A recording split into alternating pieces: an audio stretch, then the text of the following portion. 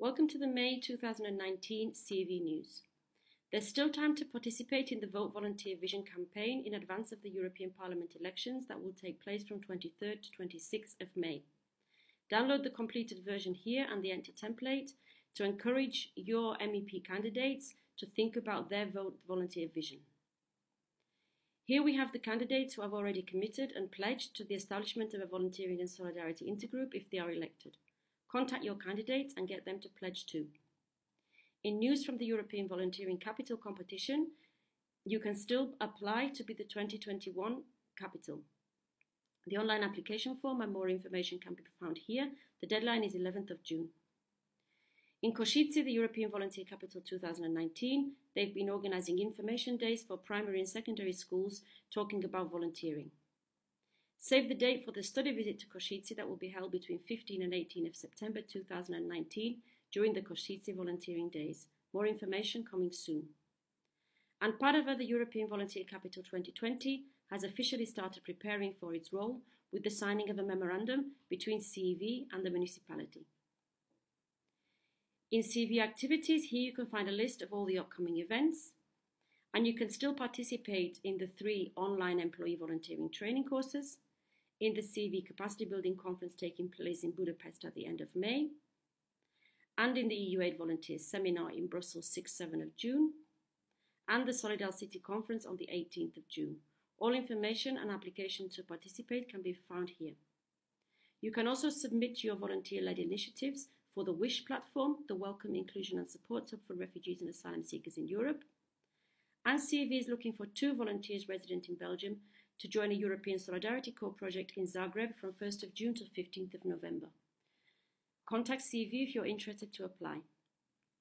CEV staff have been attending the Don Bosco event, considering how youth can respond to engaging in a more challenging social and political environment in Europe. And CEV has also been attending the dialogue with the EC candidate Frans Timmermans, who commented that no society can survive without volunteers. CEV participated in European Youth Week and particularly in the European Solidarity Corps flagship debate, where CEV ESC trainees Luta Loth and Eleonora Andiolo met with Commissioner Navracic and shared their experiences so far as European Solidarity Corps trainees. The trainees also met with ESC President Luca Jair, who shared later in the week what a pleasure it was to meet young people, and especially those engaged in society and in democratic processes.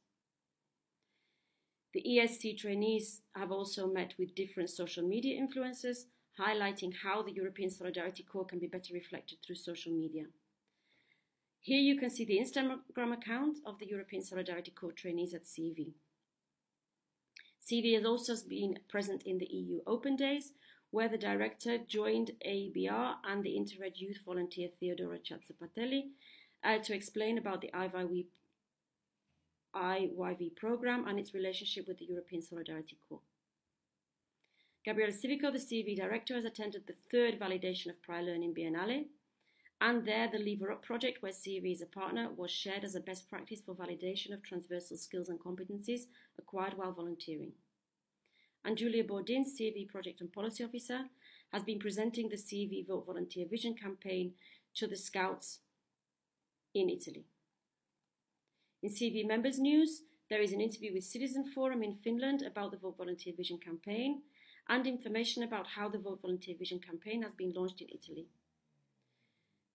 The Flemish Centre for Voluntary Work has provided a summary to the elements of the Belgian law changes about volunteers and volunteering that took effect on April the 21st. You can read it here. Slovenska Filantropia's project Getting to Know Each Other was presented during European Youth Week in Brussels as an example of good ESC solidarity project practice.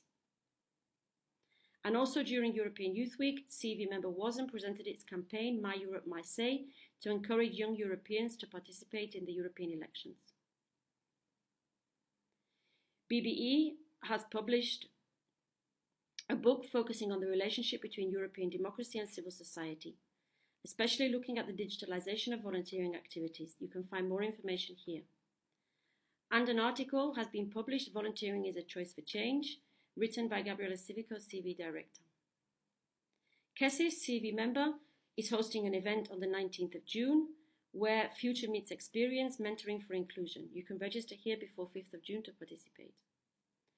And Moody's Corporate Social Responsibility Report has now been published. In EU News, you can find out about the European Solidarity Corps call for proposals and about the possibility to participate in Poland to find out more about how European Solidarity Corps can help with activities in schools. The EU Aid Volunteers has also launched a new call for proposals with deadline on 13th of June.